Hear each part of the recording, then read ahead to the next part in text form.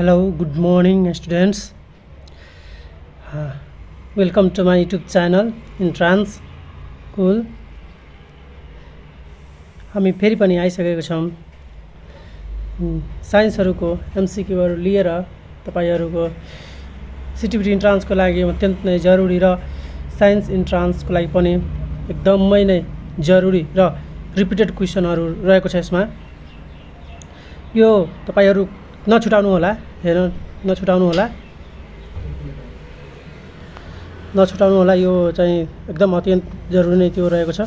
Question number 1, which of the following is not a fundamental quantity?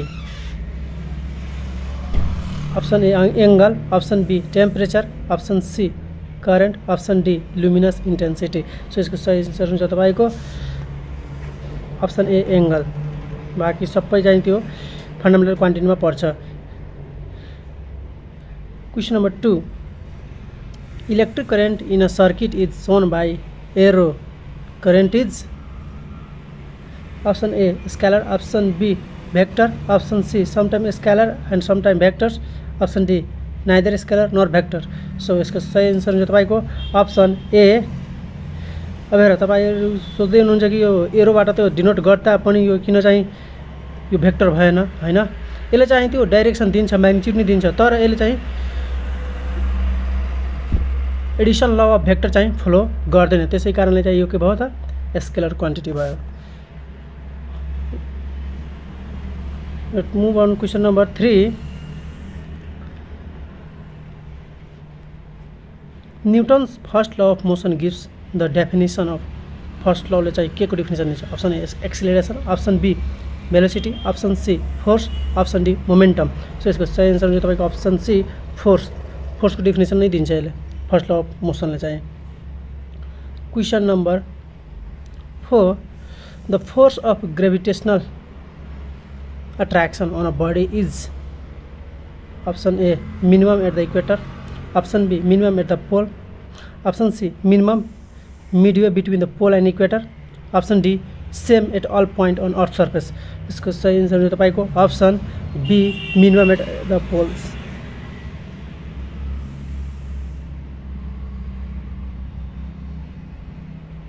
Question number 5, calculate the pressure exerted at the bottom of a pond of water at depth 2 meter if the acceleration due to gravity at that place is 9.8 meter per second square.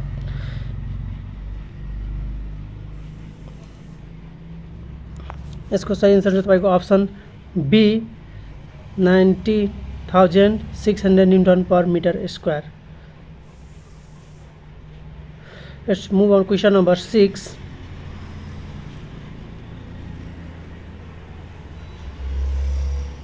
specific heat capacity of a solid is option A always constant, option B varies with temperature, option C varies with mass, option D varies with heat। इसको सही answer हुन्छ चाहिँ option A always constant।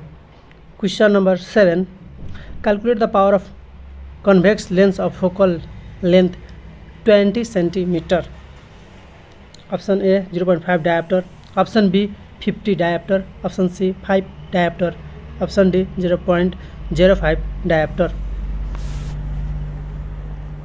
यसको चाहिँ हामीले कसरी calculate गर्छौं भन्दाखेरि यो चाहिँ पावर चाहिँ के हो 1/f हैन, मिटरमा हुन्छ हैन यो। सो त्यसको लागि चाहिँ हामीले चाहिँ कसरी गर्ने गरेको छ हामीले चाहिँ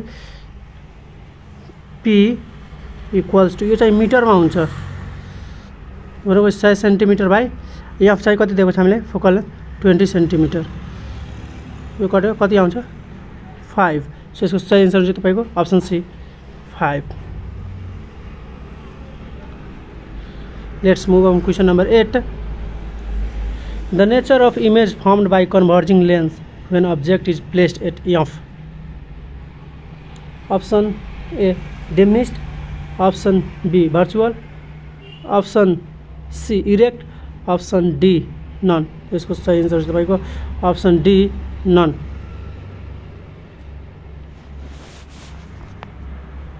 Question number 9, the value of 1 light year is option A 9.46 into 10 to the power 12 meter, option B 9.46 into 10 to the power 15 meter, Option C 9.46 into 10 to the power 13th meter.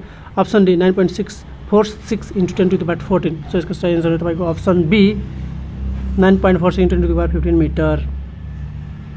Let's move on. Question number 10.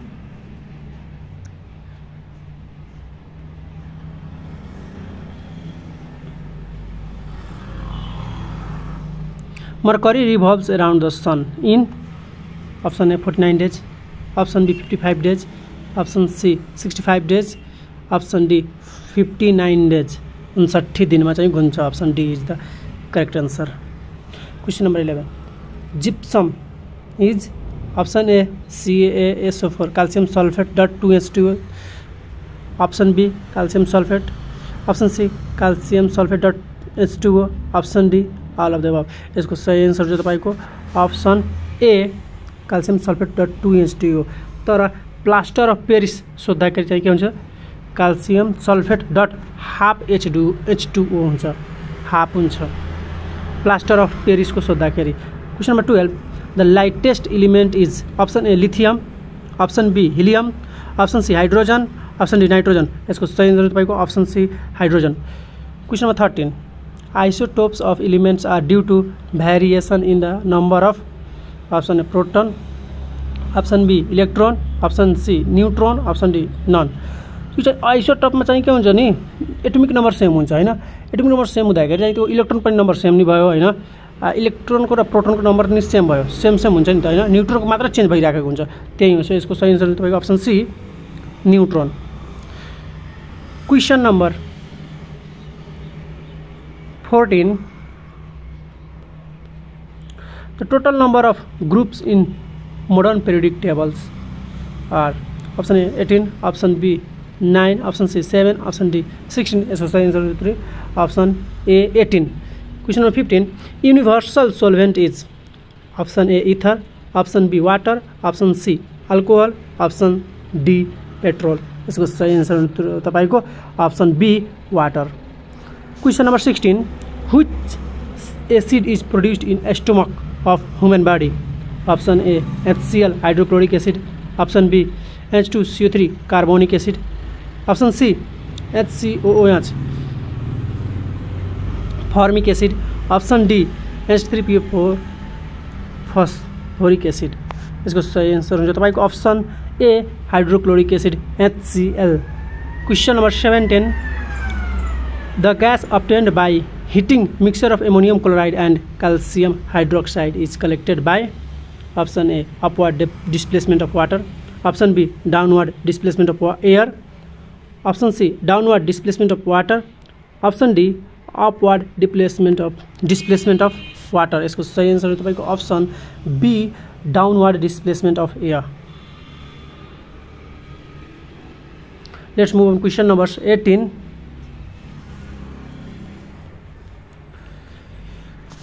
Glass used in fireproof substance is made up of option A hard glass, option B soft glass, option C pyrex glass, option D water glass. इसको सही answer हुन्छ तपाईको option C pyrex glass.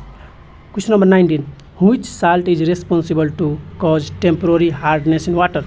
Option A magnesium sulfate, option B calcium chloride, option C calcium bicarbonate, option D magnesium chloride. इसको सही answer तपाईको option C calcium bicarbonate.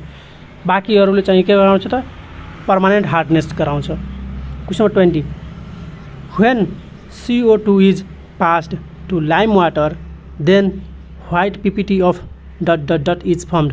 Option A calcium hydroxide, option B CaCO3 calcium carbonate, option C calcium bicarbonate, option D calcium oxide. इसको सही answer तपाईको option be calcium carbonate. Question number 21. Father of taxonomy is option A Carlos Linnaeus, option be Aristotle, option C Lamarck, option D Darwin. इसको सही answer तपाईको option A Carlos Linnaeus. Let's move on. Question number 22. The modified stem of fern plant is called option A rhizome, option B rhizoid, option C ramenta, option D stamen. So यसको सही answer हुन्छ तपाईको option be rhizoid. Question number 23, which of the following plants have maximum power of adaptability? Option A pteridophytes, option B angiosperm, option C gymnosperm, option D bryophytes। So यसको सही answer हुन्छ तपाईको option be angiosperm.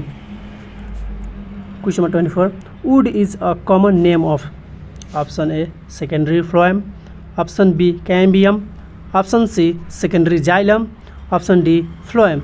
So यसको सही answer हुन्छ तपाईको option C secondary xylem. Let's move on question number 25, which of the following is स्ट्याटोएकाउस्टिक organ? यो चाहिँ सुन्नको लागि र बाइलेन्स गर्नको लागि, बडीको बाइलेन्स गर्नको लागि चाहिँ कुन अर्गन पर्यो? स्ट्याटोएकाउस्टिक मतलब त्यही हुन्छ, सुन्नको लागि स्ट्याटो मतलब बाइलेन्सको लागि, एकाउस्टिक मतलब सुन्नको लागि कुन अर्गन युज गरिन्छ त? Option A I, option be years, option C knows, option D tongue. ल यसको सही आन्सर तपाईको अप्सन बी इयर्स। मिनिङ थाहा भएपछि त आफै थाहा हुन्छ नि त, स्ट्याटोएकाउस्टिक सुन्नेवाला त कान त होइन। Question number 26, paleontology deals with the study of option A embryo, option B evolution, option C bird, option D fossils। So यसको सही आन्सर हुन्छ तपाईको option D fossils। Study of bird भनेको के हुन्छ? अर्निथोलोजी। बर्डको चाहिँ सोध्यो भने के हुन्छ? अर्निथोलोजी। अर्निथोलोजी। इम्ब्रायो चाहिँ के हुन्छ? इम्ब्रायोलोजी। Study of इम्ब्रायोलोजी। Let's move on question number 28, which part of brain is called center of intelligence? Option A cerebellum, option be medulla oblongata, option C cerebrum, option D पोन्स बैरोली। यसको सही आन्सर हुन्छ तपाईको अप्सन सी सेरेब्रम। सेरेबेलमले चाहिँ के गर्छ? यो चाहिँ बाइलेन्सिङको लागि काम गर्छ, हाम्रो बडीले बाइलेन्स गर्छ, बाइलेन्सको लागि काम गर्छ।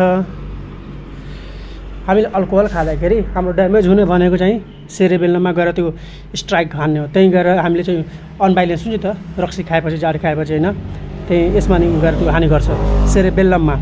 मेडुला ऑब्लांगेटा भनेको चाहिँ यो चाहिँ तपाईको भोमिटिङ सेन्टरहरू भयो, यसमा भोमिट हामी गर्छौँ, रेस्पाइरेसनले गर्छौँ, त्यो सबै कहाँ हुन्छ त? Medulla ऑब्लांगेटामा।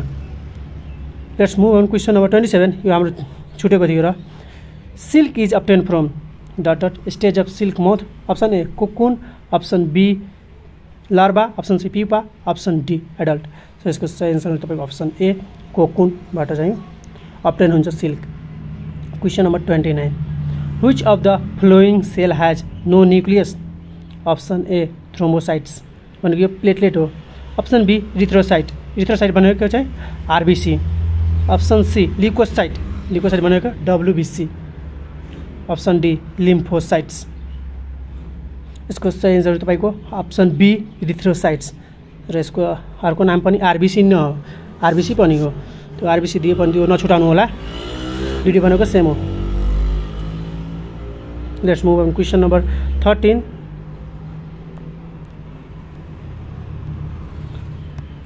the rod shaped bacteria is called bacillus, coccus, spirillum, vibrio। So यसको सही आन्सर तपाईको अप्सन ए ब्यासिलस।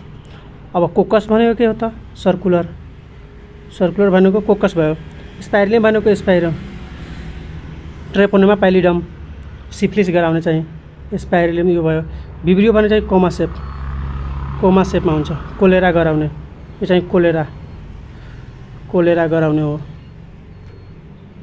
हायजा ल आजको चाहिँ क्लास यति नै सकिन्छ, फेरि पनि हामी अर्को भिडियो लिएर आउने नै छौँ। तबसम्मको लागि नमस्कार। यदि तपाईहरुले चाहिँ सब्स्क्राइब गर्नु भएको छैन भने सब्स्क्राइब गरिदिनु होला, शेयर गरिदिनु होला, लाइक गरिदिनु होला। तपाईहरुको आशीर्वादले नै हामीहरु यतिसम्म आएको छौँ र हामीले आशा छ कि हामी एक दिन 1000K 1000K सब्स्क्राइबर चाहिँ स्ट्राइक गर्छौँ नै। तपाईहरुको जय होस्। नमस्कार।